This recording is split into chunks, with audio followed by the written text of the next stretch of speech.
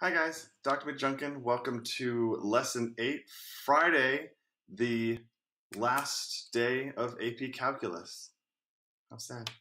So we're going to be reviewing our last thing here, differential equations, separable differential equations. We'll have some AP practice problems on this. And then you have your test next Tuesday at noon. Next Tuesday at noon. So last thing we'll do before the AP test. Okay, here we go. Lesson 8, differential equations. So the thing that we can solve here are separable differential equations, specific kinds of differential equations, or we can put the variables on opposite sides of an equation. So a separable differential equation is just an equation that has a derivative in it. So it's an equation, has an equal sign. One of those things is usually a dy dx or a second derivative, but we haven't really gotten to those. And you won't until Calc 2 or 3. So here we've got an equation here, dy dx equals 2yx plus yx squared. It's a differential equation because it's got an equal sign and it's got a derivative. Fantastic. We're going to do two things. We're going to try and find the general solution, that means involving the plus c, and the particular solution once we know about a initial condition or just some kind of value that we know. Okay, so the first thing I'm going to do is just go ahead and start by rewriting the problem. Dy dx equals, okay, I've got the right-hand side of my equation, and I want to try and separate the y's and the x's. I see that there are y's in both of these terms, so I'm going to factor that out. So I'm going to put a y out front, and then what happens if I factor out that y from the first term? Well, I get 2x. And what happens if I factor out y from the second term? Well, I get x squared. Okay, so now I've got y times 2x plus x squared. And now I can divide the y over and multiply the dx over. So how that changes then is dy divided by y, move the y to the other side, equals the 2x plus x squared, and the dx moves to the other side. So again, I divided both sides by y, and I multiplied both sides by dx to move it over. Cool. Then once I separate, I can integrate both sides. So the integral of 1 over y, gotta remind ourselves, is the natural log, the absolute value of y. And then I want to integrate this right-hand side too. Well, that's x squared plus x cubed over 3 plus c. I only need 1 plus c, and I always put it on the x side. Okay, now I want to solve for y. So what I have to do is exponentiate both sides to get this absolute value of y outside of the natural log. So I can cancel that out, and I get absolute value of y equals e raised to all this power, x squared plus x cubed over 3 plus c. An exponential will never be negative, so I don't really need the absolute value signs anymore. So e raised to any power is always going to be positive. And the last thing that I do to find the general solution is this plus c here can always be moved out front of an exponential. So my solution generally will be c e to the x squared plus x cubed over 3. And all of that is in the exponent of e. All those x's are inside the exponent of e. So this is my general solution for any value c. General solution. For my particular solution, I have to use the fact that my value when I plug in 0 should give me 4. So using the value of y of 0 equals 4, I'm going to say, well, when I plug in x equals 0, my y value has to be 4. So I'm going to replace my y with 4 and my x values with 0. So 0 squared plus 0 cubed over 3. Okay, well, 0 squared plus 0 cubed over 3 is 0. So all of this is 0 here. And then e to the 0 is just 1. So I get 4 equals c times 1, or c equals 4. So my particular solution is y equals 4 e to the x squared plus x cubed over 3. And this is going to be my particular solution.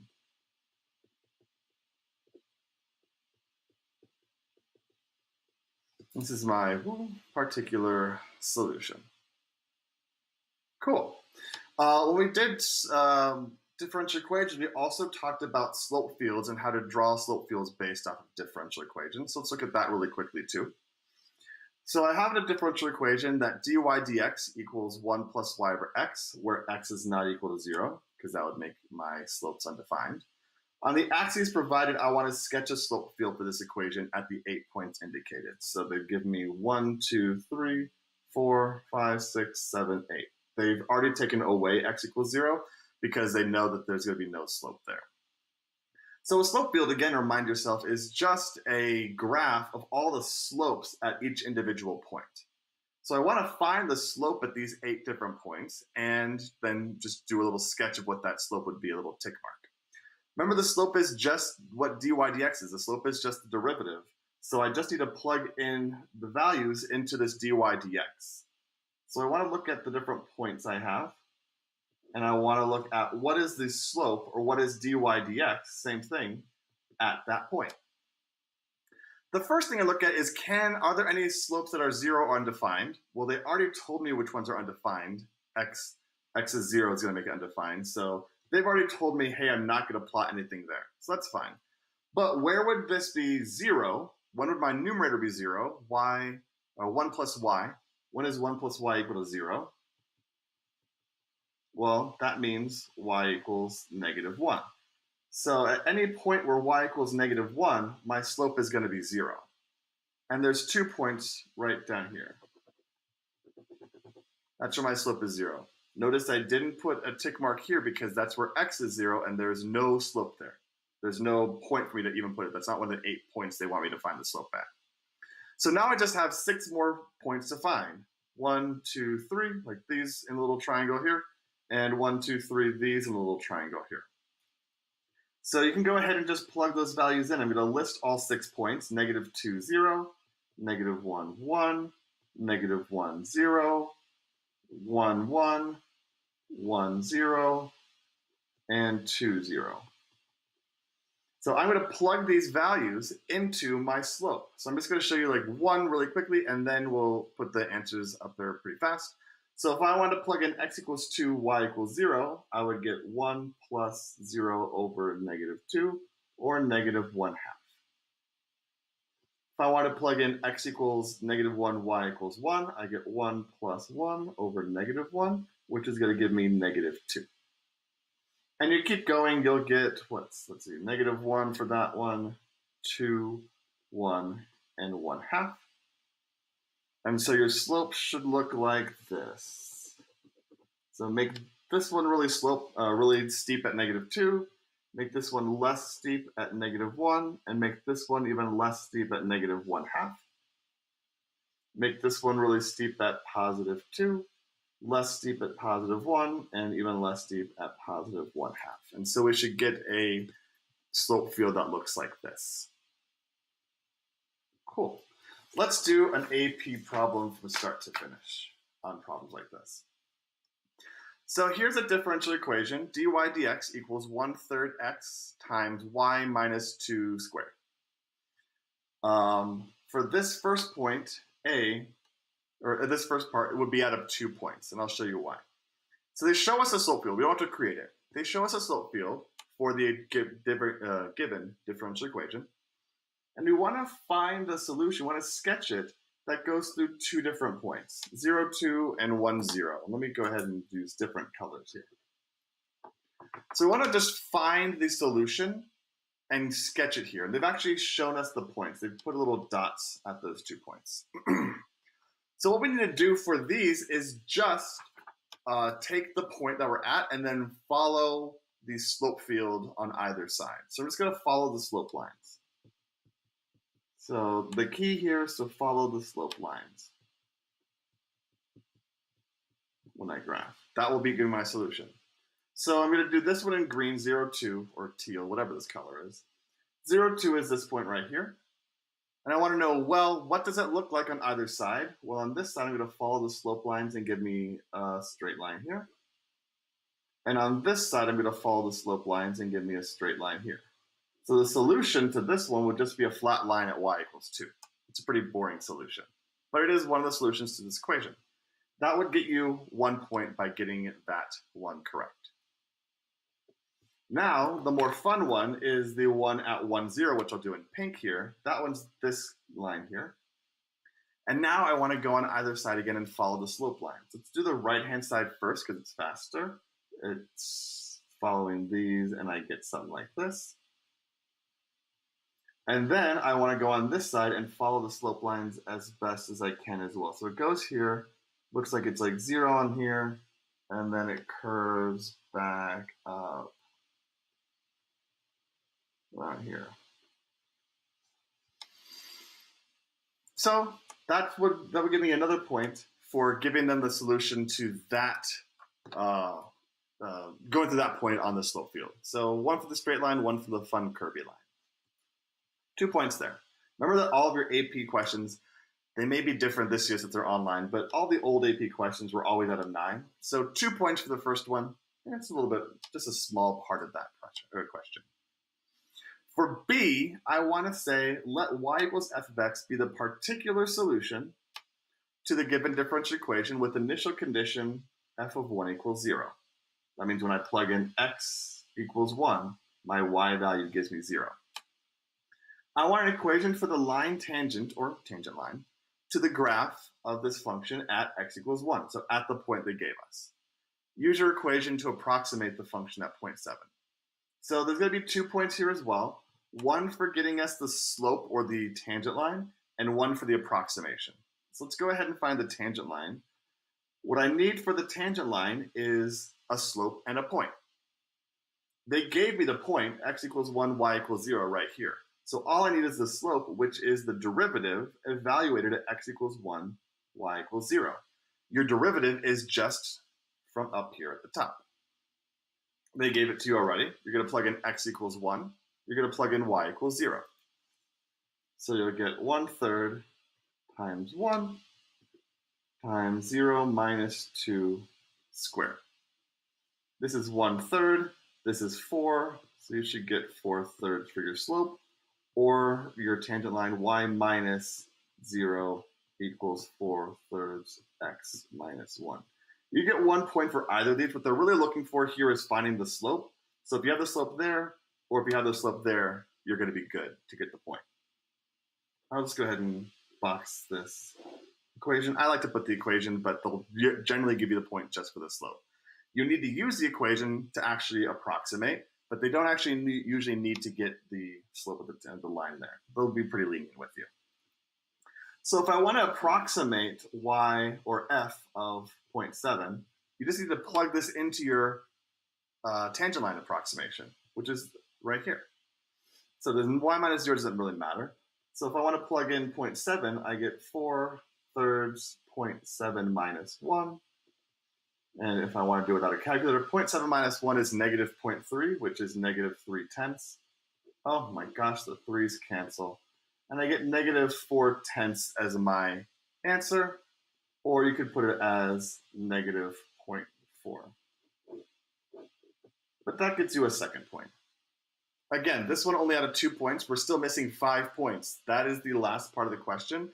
The last part of solving the differential equation is where you get the majority of your points. Okay, so part C, where 5 big points come from. Your quiz for today will be a question like this, where it's out of 9 points, and it's going to be graded just like an AP free response question. So 5 points will come from this solution part of the problem. So big points here. This is where you want to focus if you see this. Big points. I actually want to find the particular solution. So I need to write down my differential equation. This is just copying from the original equation. dy dx equals 1/3 x times y minus 2 squared. First point comes from separating. So I want to put the y minus 2 squared on the bottom over here. I'm going to divide by it. And I'm going to multiply the dx to the other side. 1 point from the separation of variables. Okay, now I have to integrate. This is a pretty tricky integration here. The right-hand side will be easy. the left-hand side needs a u substitution. Because I don't know how to do 1 over something squared if it's not x squared that I can turn to x to the minus 2. So I need to actually use substitution here and say u equals y minus 2 and du equals dy. So what that becomes is then du over u squared. And that's what I want to integrate. 1/3 x dx integration here. Now, because I don't have y minus 2 squared, I have just u squared, that's easy to integrate. That's u to the -1 over -1. And I'm going to integrate the right-hand side here as well to get 1/3 times x squared over 2 plus c. I get 1 point for the antiderivative, and I get 1 point just for having that plus c. That's great. So 1 point for the antiderivative, 1 point because I included the plus c. Sorry, I should actually go ahead and put the u back in. That should be y minus 2 to the -1 over -1 equals 1/3 x squared over 2 plus c. So I want to make sure that I change this back into y. Okay, now we need to actually try and solve for y and solve for c. Those are our last 2 points, is isolating the y, isolating the c. I'm going to multiply by -1 on both sides, just to get that out of there. And I'm going to turn this back into 1 over y minus 2. That's going to give me -1/6 x squared plus c. The c can be any value, so I'm okay with just keeping it positive. If it turns out to be negative at the end, it turns out to be negative. The 1/6 came from these being multiplied, and the -1 comes out from here. To solve for y, to get this y minus 2 out of my denominator, I flip both sides.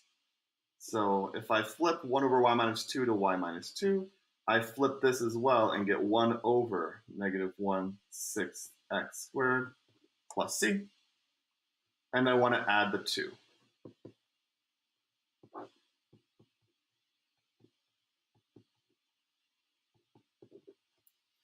Okay, so I get 1 point for isolating y. I need y equals. My last point is using my initial condition to solve for c. So let's go on this side here. Let's not fully get rid of it. My initial condition was f of 1 equals 0. So when I plug in x equals 1, my y value should be 0. So when I replace this y with 0, that's equal to 1 over -1/6 1 squared plus c plus 2. I'm going to subtract the 2 over. -2 equals 1 over -1/6 x squared plus c. I'm going to do the same trick I did before, flipping both sides. So if I want to get this c stuff out of the denominator, I'm going to flip both sides. -1/2 equals -1/6. Oh, why did I flip this back to a x? That should be a 1. But 1 squared is just 1, so I'm just going to get rid of it right now. Sorry, forgot about that, guys. 1/6, or -1/6 plus c. If I put the 1/6 onto the other side, my c value, I'm going to do something off here. Wrong on my answer key. Let's go ahead and put this back in here then. So I want to do -1/2 plus 1/6. So I should get -1/3 as my c value here. Let's go ahead and make sure I did that correctly because it's off from my notes.